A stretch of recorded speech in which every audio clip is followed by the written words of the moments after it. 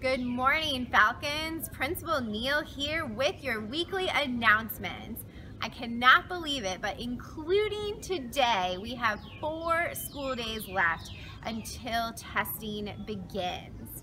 So first off, a huge congratulations to all of our students in our band. They had their end of year concert on Tuesday. It was phenomenal, and it was Mrs. Tobin's last band concert directing at Quail Hollow Middle School after her amazing career. She will be retiring the end of this school year. We are so honored to have been able to learn so much from her, to have her be on our team at Quail Hollow. Please make sure that you thank her for her amazing service to our school. And again, congratulations on a wonderful show. Also a shout out to Mr. Tudisco for his special appearance in the band concert. Students, a reminder for our 8th grade students who are going to Disney, there is a parent meeting after school on Monday evening. Make sure you've checked the calendar for that. And then we have our end of year athletic program, our awards program on Tuesday evening. Make sure again that you have your calendars marked there. So next week we will begin testing on Wednesday. A few important reminders for you. First of all week, I need you to make sure you are getting plenty of sleep, at least 8 hours. That may mean going to sleep earlier than you're used to, but that's going to help your brain be ready to access all of the information stored in it.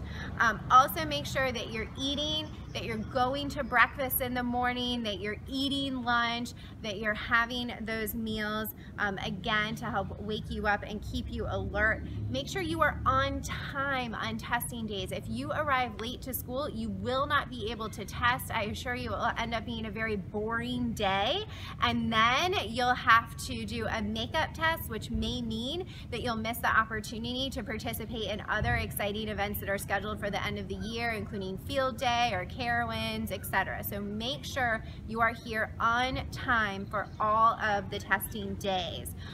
Also, I encourage you to dress in layers. As you guys know, the temperature in our building changes from day to day. So I encourage you to wear maybe a t-shirt and then bring a sweatshirt as well. So if you're hot or cold, you can take on and off that sweatshirt or cardigan so that you can be comfortable during testing. Just so you know what to expect with testing, please remember that you will be asked to turn in your cell phones and any other technology that you have with you on the days of testing. I don't want that to catch you off guard. If you don't want to turn in your cell phone, don't bring it with you to school that day.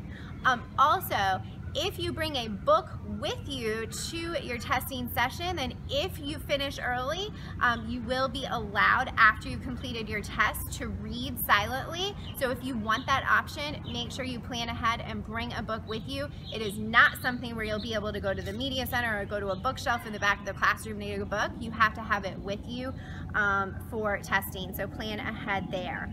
8th graders, you know that you will have one of your tests on the Chromebooks.